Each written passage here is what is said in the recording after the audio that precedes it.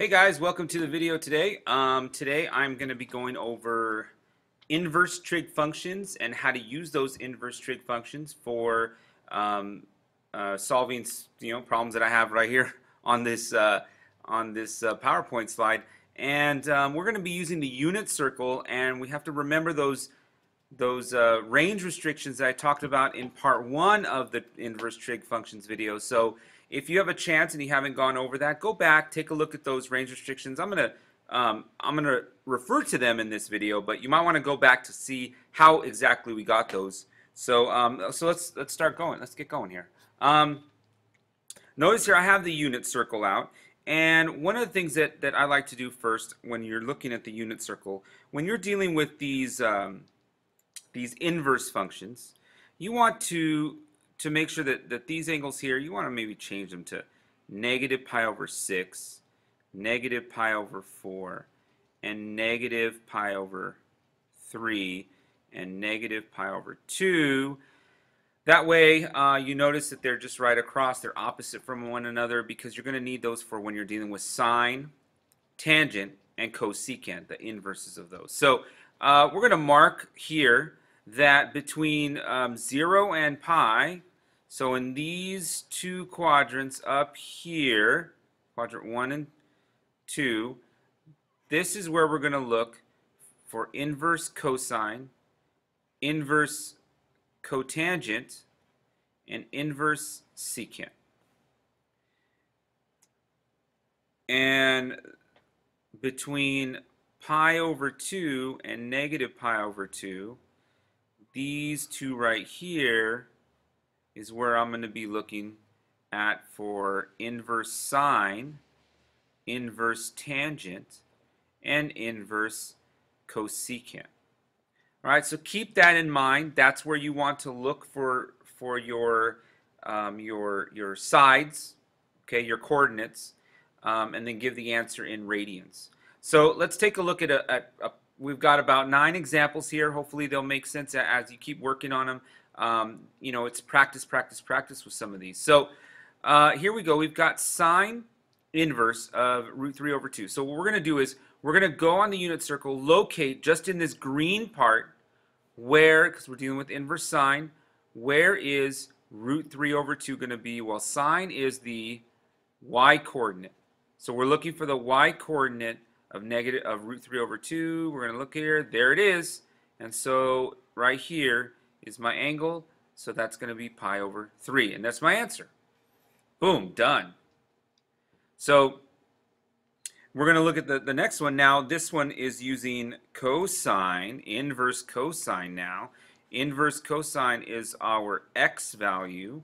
So we're looking for our x value. Now we're going to restrict ourselves between 0 and pi. So quadrants 1 and 2. So here we go. Well, let's look for a x value of negative 1/2 right here. There we go. So our angle here is 2 pi over 3. So our answer is 2 pi over 3. Bada bing. Done. Okay, that's all we're looking for. Let's try the last one. Inverse sine. So inverse sine, guys, inverse sine is right in here. So we're going to only look at these two. Negative 1/2, we're looking for the y coordinate. Okay, so y coordinate is sine. So where's the y coordinate negative 1/2? Oh, there we go, right there. It's not 11 pi over 6, okay, because we're going from negative pi over 2 to pi over 2. So the answer to this is negative pi over 6. Negative pi over 6. So we've got to, that's why we got to use those negative angles. Notice here that the third quadrant is not even used. So, you know, just don't even worry about that one for now for these inverse functions. Okay, so let's take a look at a couple more here. We did sine, cosine. Let's do tangent and cotangent. So tangent, remember, let's mark these guys up here, right? Okay. So here, okay, between here and here, this is going to be cotangent inverse. And between here and here, all right, is going to be tangent inverse. So let's go ahead and see what we got. We got inverse tangent here. So let's inverse tangent. We're going to restrict ourselves here. Well, these are a little bit different now because we actually need. We know that tangent is the sine over the cosine. So we're talking about the y over the x. So I want to find a y coordinate over the x coordinate that gives me root 3.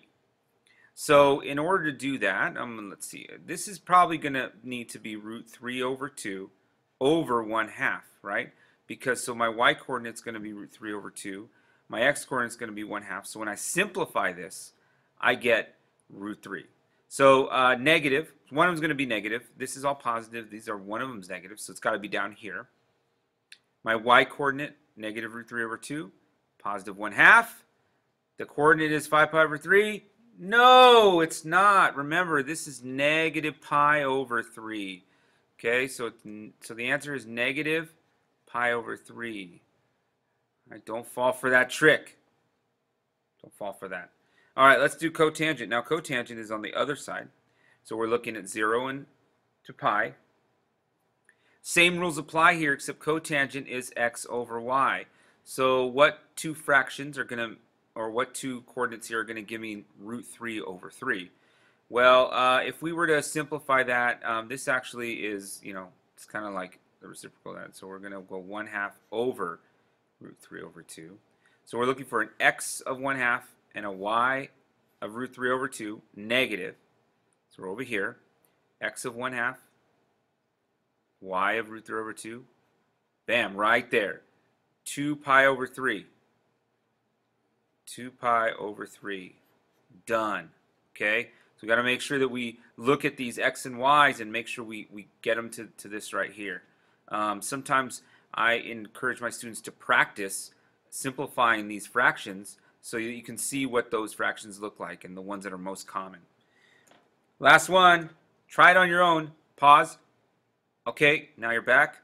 Negative 1, that's going to be root 2 over 2 over root 2 over 2, right? Because it's got to be the y over the x. We're dealing with tangent.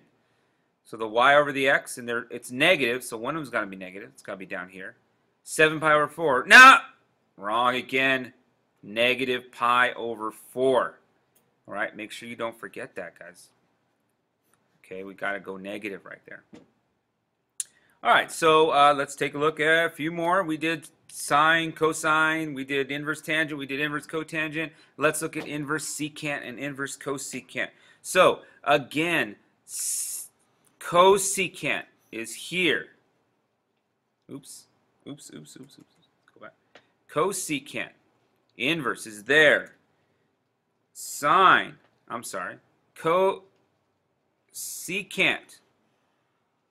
is here. Inverse secant. That's what we're looking for. We're doing inverse secant. Now with the secant and cosecant, it's 1 over this. So the easiest thing to do is just take the reciprocal of what's in this, and then that's going to give you what coordinate you're looking for. Okay, so the reciprocal of 2 is 1/2. So we're looking for secant is, remember that secant is 1 over cosine. So we're looking for a y value. So we're looking for the reciprocal of the y value. So we're looking for a y value of 1/2 in here. Okay, 1 over 1/2. All right, so where is that? Negative 1/2. So the y value, I'm sorry, the x value. What am I saying? X value. X value, guys. Come on, x value. It's the x value. X value is 1/2. Right. Wow. Keeps being the same one. Negative 1/2. Right there at 2 pi over 3. Okay, let's take the reciprocal of this. We're going to get 3 over 2 root 3. We've got to simplify this, so multiply both by root 3. And I'm going to get 3 root 3 over 2 times 3. And it's going to cancel out, and I'm going to get root 3 over 2. So I'm looking for cosecant. Now cosecant is 1 over sine, right? Sine is the y coordinate, so I'm looking for a y coordinate of root 3 over 2 in here, right? Oh, I used the wrong color. It's green. It's cosecant. Cosecant's here. Okay, so root 3 over 2 here. Where's root 3 over 2 here? For a y coordinate, negative. Okay, so got to have a negative. negative y coordinate, negative y coordinate, negative y coordinate. Right there. Oh, we got a different one. Not 5 pi over 3, negative pi over 3. So our answer here is negative pi over 3. All right, last one here. Whoa, what is that? Sine inverse cosine? Don't sweat it, guys. All you got to do is do the inside first and then apply the sine to whatever you get inside. So let's do the inside first. The inside, we're looking for the x value, and this is a cosine, so we're looking here, right? The x value of negative 1/2 is right here at 2 pi over 3. 2 pi over 3. So the inverse cosine of negative 1/2 is 2 pi over 3. Now we look for the sine of 2 pi over 3. The sine of 2 pi over 3 is going to be, there's the bell. But you know what? I'm almost done. This is the end. The answer is root 3 over 2. Boom. Done. Now, I don't have any practice problems. Hopefully you had some time to pause this and look through them. If you want, just message me. I can, or do some comments, and I can send you some practice problems. But hopefully you have a textbook or something you can look at the practice problems. If you have my purple paper, the worksheet that we worked in class, you could try some of them out now that you looked over the video. So there you go, guys. Using inverse trig functions, using the unit circle to calculate these inverse trig functions. I'm done. I'm out. Thanks for joining me.